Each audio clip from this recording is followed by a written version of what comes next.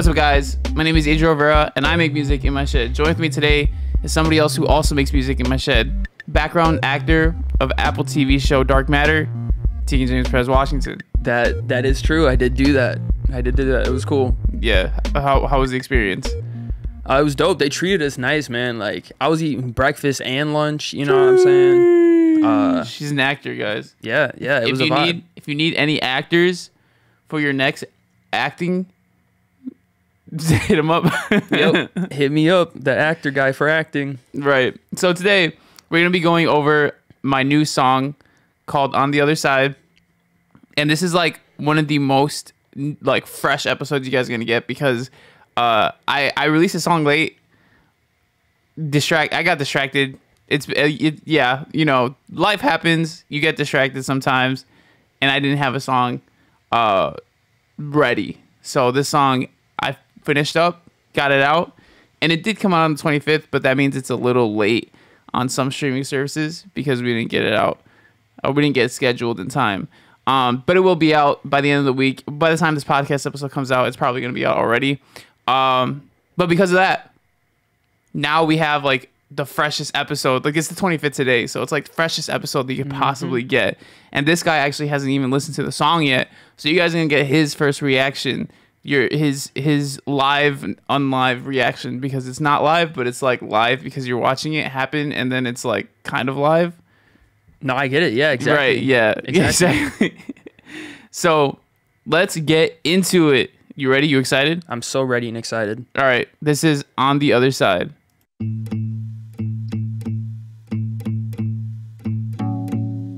Over on the side, it gets so hard to realize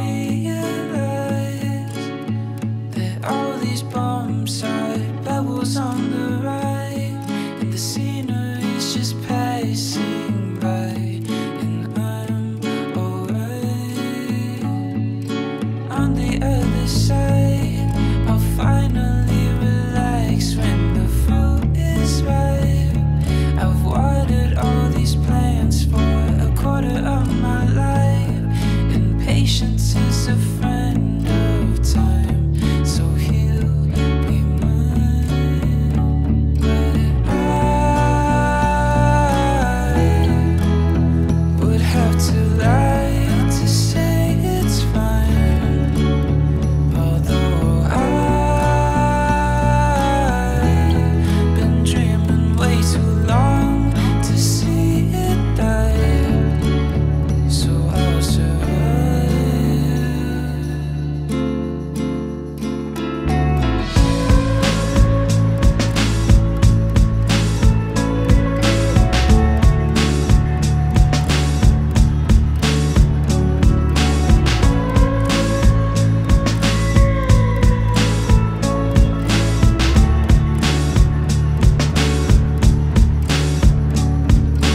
Oh, I'll keep my calm, 'cause I know it won't be long. And oh, I'll brave the storm. I guess I'm keeping on. Yes, I'm keeping on. But I would have to lie to say it's fine, although I've been dreaming way too long to see it die, so I'll survive. Oh, I'll keep my calm, 'cause I know it won't be long. And oh, I'll brave the storm. I guess I'm keeping on. Yes, I'm keeping on.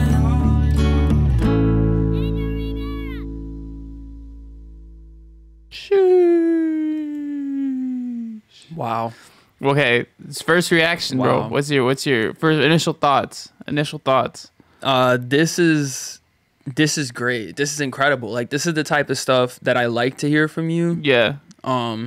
Or I think this is the stuff that I just like in general, and so Yeah. when you do stuff like this, like I really like it. Sure. But yeah, I mean, the instrumentation was sick. Like, it just, I want to hear this performed live. Yeah, Like, it's one of like those with songs. a band, like that'll be Yeah, so I know, sick. right? That's also what I was thinking when making it, because I feel like it's a very well, it definitely is very organic sounding. There's no, actually, now that I think about it, there's like no synthesizers or anything going on in the song. It's all organic sounds. The only thing that I actually like programmed, like plugged in, were the drums, and the piano. But besides that, like everything is like recorded with guitar and all that. And so yeah, I mean, this is a pretty good band song now that you mention it, for sure. Sounds so clean, dude. Thank you, man. Yeah, and I'm really happy with the song. I think it definitely captures like just kind of my music mindset currently, you know, especially like it's the most recent thing that I've written. So like obviously like it's perfect timing, guys. Like, you know, the podcast coming out at the same time as songs come out, like this is freshest information. But yeah. But we're not going to dive into the lyrics this episode. Next week, you guys will get those lyrics. Which, by the way, just to say, since we're on the topic of it, you actually already knew the lyrics before going into this because you needed to get those questions written down and all that. Yes. So hearing the song and then like knowing the lyrics already, but not knowing the song, how was that? That was interesting. I guess like, yeah, it didn't really sound like I expected it to. Yeah. I didn't have like a set expectation, but I think I kind of just went into it thinking it was going to be, I think I was thinking faster tempo. Yeah. Not necessarily like happy or anything. Yeah. But I really like this. So not what you're expecting, but pleasantly surprised. Yeah. Yeah. Awesome. All right. So let's get into breaking this down then. Before I just start going down the line, is there anything specific that you want me to point out right now that you heard and you just want to go back and like gloss over real quick?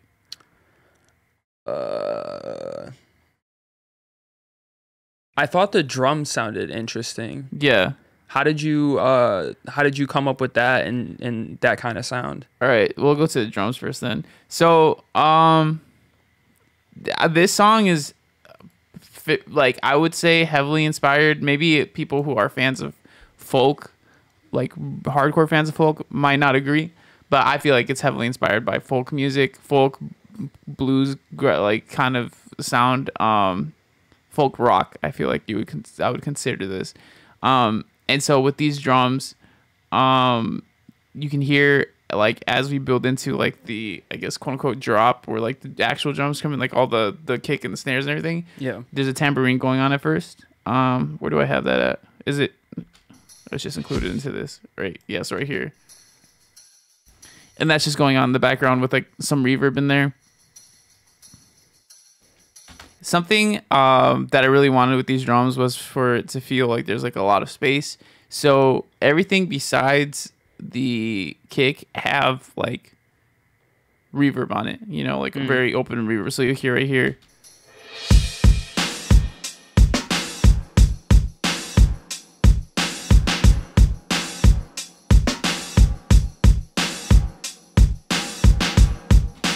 And so yeah, there's that. But in terms of the drums, the pattern of the drums basically kind of just loops the entire time. But it fits really well, I feel like. Yeah. And when we have it with well, here's the acoustic guitar. When you're asking like how did I come up with the pattern for the drums, I based it off of the acoustic guitar, which you can really hear like at the beginning, this pattern. The kick kind of follows that, like, you know, dun dun dun dun dun, like pattern, you know what I'm talking about? And so if you put it together,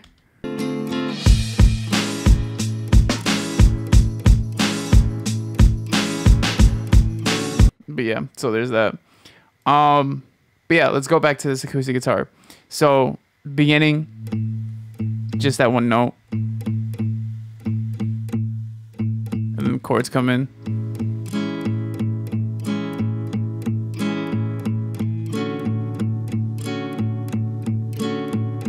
And for the verse, it's these two chords playing over and over again, basically. But then when we come into the chorus over here, we still have those chords, but we introduce two new chords at the very beginning before those. And then at the end of this chorus, there's one chord at the end that kind of ties it all together to give it like that somber feel, you know? So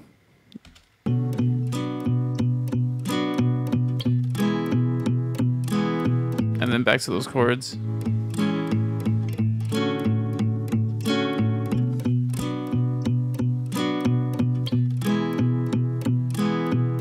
then you'll hear right here that final chord.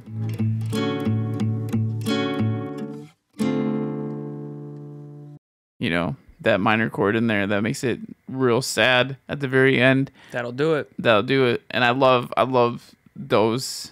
I don't even know what like the technical term is, but anytime you go from like major to minor at the very end right there, like I love that sound. I feel like it feels so like somber, you know what I'm saying? Yeah. All right, so next what we got going on is this bass line, right? Nothing too crazy. You know, it's a bass line, just following the root notes. And this one specifically, I'm not really doing much either in terms of like climbing different notes. It's really just playing the root notes the whole time.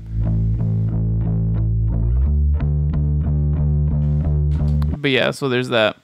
And then one more thing over here for the verse that we got going on is this electric guitar pluck. And I really like this sound. You know, when I was writing the song, I wrote this song first on my acoustic guitar, right?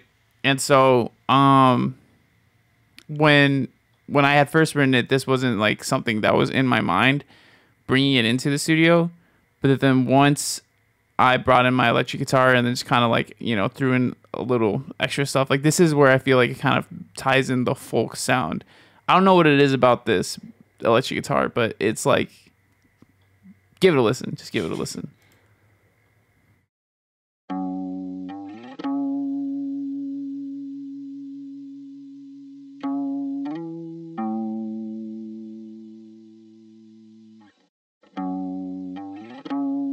And that just repeats the whole entire time throughout the verses. And so combining it with the acoustic guitar.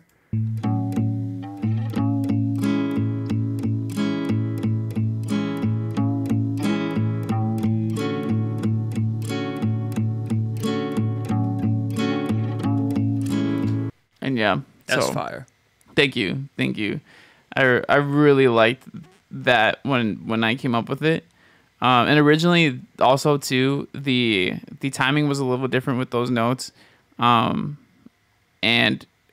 I had switched them around specifically because like I feel like the way that this way opposed to what I used to have flowed a lot better with the vocals and the way that I was singing the melody and all that.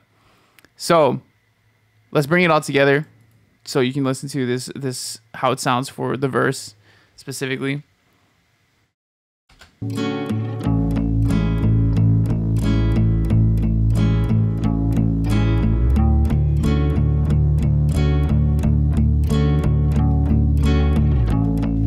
So that's what we got so far. Again, we got tambourines coming around in the chorus. My bad. I didn't mean to pause it.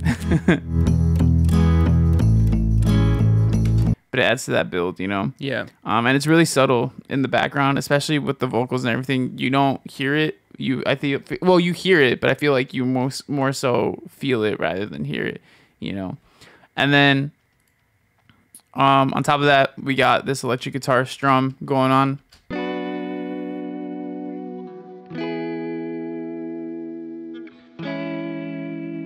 Just following the chords. And then here's where we get like all the atmosphere going on. Is this piano right here? Give me 1 second because it's selecting both of those things for whatever reason. All right, so this piano really gives it like that whole atmosphere sound, feel, if you want to say. So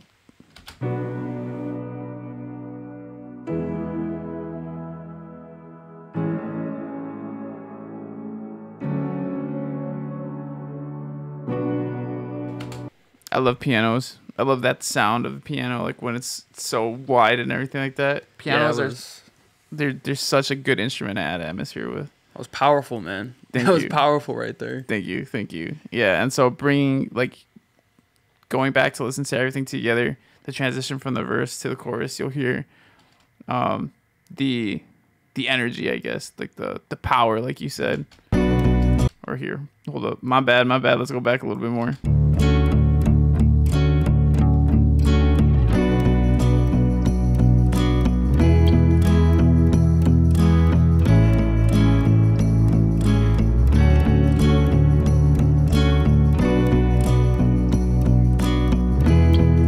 And then on this final chord, everything is just kind of like elongated out.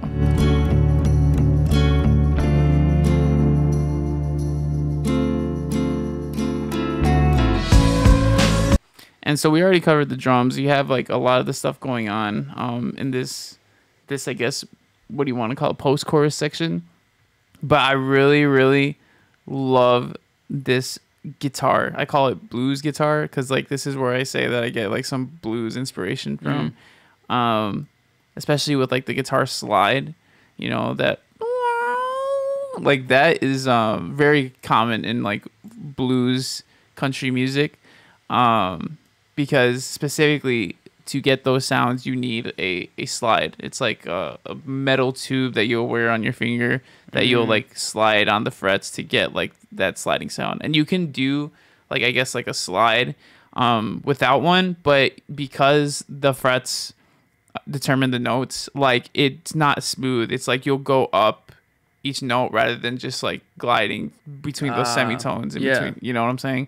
And so I don't have a slide, so this little piece on my XLR cable, like the tubular piece, I guess you want to say, I unscrewed it and then put it on my finger to like get those sounds specifically because I don't have a slide. So innovation, this is what you gotta do. What you gotta do to get the sound you want. So this is how it sounds. This is how it sounds, and I love how it turned out. Like this is exactly what I imagined in my head, and then we got it out there. So.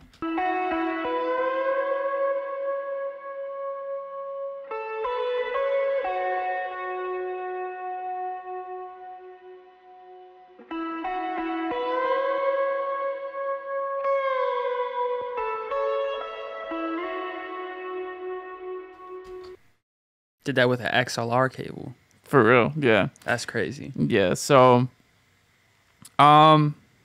besides that, most of the things are the same in terms of instrumentation. Like a lot of the elements come back for this, but something I add for this, only this section too, is this ambience. I got like ambience of a crowd, you know, and just kind of threw it in there through some reverb to give it more texture. But I also just kind of recorded myself just like yelling random stuff. And so you'll hear it in the background, but it's more so there for the texture. Like I'm just saying like gibberish things that were just randomly on my mind, but you don't hear it. You just kind of you hear it, but it's like it's not coherent. You know what I'm saying? Yeah. So if you give it a listen.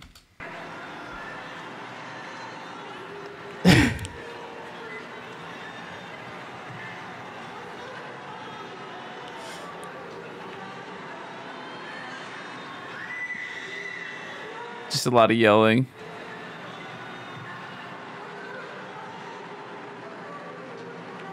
And yeah, so that's some ambience thrown in the background there. And I think it just like it adds a lot to the feeling of the song, the environment. It puts you in an environment, you know what I'm saying? So let's put it all together and hopefully you can get what I'm trying to put down.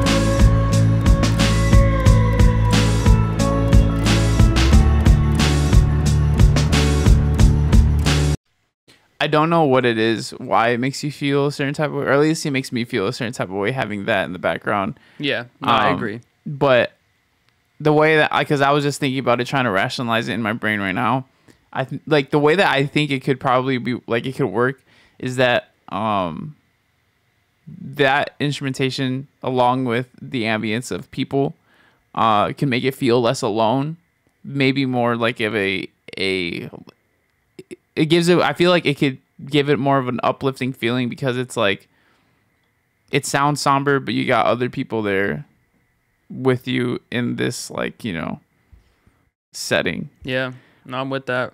But yeah, so this is basically the entire instrumentation. Actually, one more thing for this final chorus. Same thing going on with the first chorus, but we have the drums there, and then on top of the drums, there's also these electric guitar, this new electric guitar strum that I include there to kind of just give it more energy. And there's a lot of chorus on it.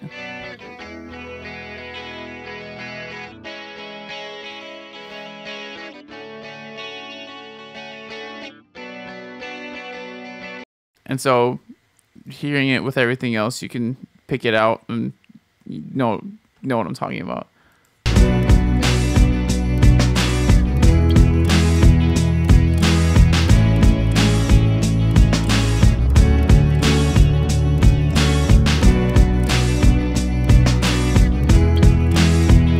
But yeah, and it all just like, especially with that guitar too, again, it's like I feel like it sounds very folk, country, blues inspired. Yeah. Which, do I listen to that a lot? Sometimes I do listen to that kind of music sometimes, but very specific artists, you know what I'm saying? Mm-hmm. And so I draw my inspiration. I wouldn't necessarily say I draw the inspiration from, I mean, it obviously draws from the genre, but like it's more so the people that I listen to from that genre. Yeah. If that makes sense. Yeah. But yeah, so now let's move on to the vocals real quick. I'll just show you a few of the harmonies that I got going on here in the chorus. Let's do the end chorus because this is where the most harmonies are. Or not the most harmonies, but this is like opposed to the first chorus. There's more harmonies going on in the second chorus. So if you listen to this, I would have to lie to say it's fine. Although I've been dreaming way too long to see it die, so I'll survive. boom. Bro, I gotta take more notes from you, man.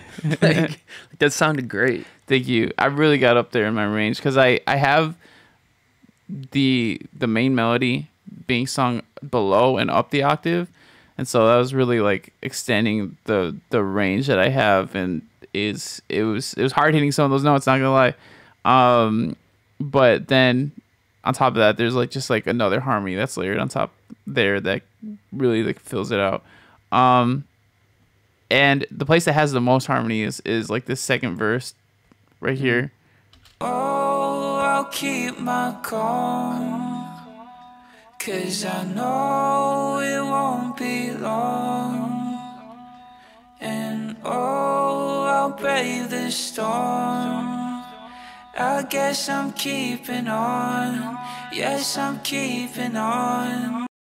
But yeah, at this point, I think it's pretty routine that you guys know that I like to sing chords underneath melodies a lot of the time, and they always just sound so good. Like I love singing chords underneath melodies because it's just like it just fills that out, and like just Yeah.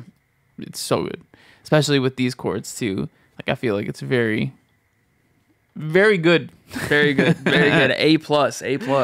Thank you. But yeah, so that, well, before we finish this off, that is basically its entirety. Now it's finished. Boom. Now we can sleep well. All right. You have a song called Sleep Well. I do have a song called Sleep Well. But yeah, so that's the production for On the Other Side. What do you think? What do you think of the song? Beautiful, dude. Thank you, Beautiful. man. This Thank is you. one of those ones that's definitely gonna be on my playlist heavy. You know? I'm glad. That makes me happy. Yeah, I love the song. Obviously, I like all of my babies, all my songs. They're all my babies, so I love this song. But it's definitely one of those more, I guess, ballad type songs, that I'll write on occasion. And I'm glad you like it, because like I know you like those kind of songs when I make them and I release them. But yeah, I'm hesitant to ask about like topic wise about the song, how you feel. I want to save that for the next episode. Okay. So we'll talk about that more in the next episode. But you got to do it live, dude. You gotta do this live. Speaking of live, I feel like I was telling my girlfriend this yesterday. I feel like a lot of people recently, like these last few like months, right, have been asking about live shows. Like a lot of my listeners have been leaving comments on a lot of different places, DMs, emails, comments on just social media. It's like when you perform here, I'll be there. Or when you perform here, I'll be there. There's a lot of people saying that, so far there's not a big amount of people in one location. Everybody's saying like if you go to Denver, if you go to, like Atlanta or like things like that, there's a lot of people all over the place. Toronto. Yeah. But it's cool though that there's people like, waiting for a show, which is great to hear. And I would love to do a show. I feel like I need to have a central location where I have enough of a fan base to be able to go out and perform there. Yeah. Not just enough of a fan base, but like enough of people that would go out. And it's hard to gauge that number when you don't know those numbers. Yeah. So, right. But hopefully soon, like I would love to be able to go and perform like this song, and like a few other songs. Yeah. But no, I love the song. I love the song. Me too. You know what else I love? Quotes. Same here. Yeah. Do you know what time it is? No, I don't know, man. Quote of the week. Wow. It is time. All right, bro. How about you start off? Oh, shoot. Bro, just put me on the spot. All right. Quote time. Are you ready? Yeah. All right, cause I wasn't ready. Dang, this guy lied to me. See that he lied to you guys most of all. That's a big showing of your character, bro. You lied to the audience. I can't believe that. That's a big yikes. But so my quote is from Tyler the Creator. I don't even remember where this is. I think it was a tweet or something. I think. Everything is figure outable. Sure, that's facts. And that's facts. That facts. is Like how facts. you figured out the slide on the guitar. Right. Yeah. Had to figure it out. Yep, exactly. And while not everything might be perfect, it is figure outable. Mm-hmm. You might not get what you envisioned, but you can figure it out though. You could figure it out. You could figure out anything you put your mind to. For real, I like that one. That is. I feel like I've heard it before too. I wonder. Have you said this quote to me before? I don't think so. Okay, well, I feel like I've heard it. But yeah. All right, my quote is from this gardening YouTuber I watch. His name is James Prigioni. I love that guy. He's so awesome. He's like, that's what I want in the future. What his garden, his food forest that he has in his backyard. That's what I want in the future for my future home. But anyway, James Prigioni, he said, "What if you had to live off of your garden? Quitting wouldn't even be an option." Right? And so this was in one of his videos where he was talking about like, if it's in the middle of the season, your garden hasn't been doing so well, or you haven't even started planting or anything like that. His premise in that video was saying like, don't quit. Like you still have the half of the season to go. And although you can't plant everything that you initially want to, like there's still so much you still can plant. And so like that, what he said is like, what if you had to live off of your garden? Like quitting wouldn't even be an option, right? Yeah. And like it's true because it's like gardens, if you had to live off your garden, that's literally your food source, and it's like you can't quit on your garden if that's what's going to provide you. And I feel like that can be applied into so many different aspects, specifically like, you know, with our careers, right? It's like if you take into a perspective of, it's like sometimes, especially actually this is pretty on topic with the song, but like, you know, if you feel like sometimes it feels like hard to continue to do something that like you feel isn't going super far or isn't moving as fast as you want. Yeah. Right.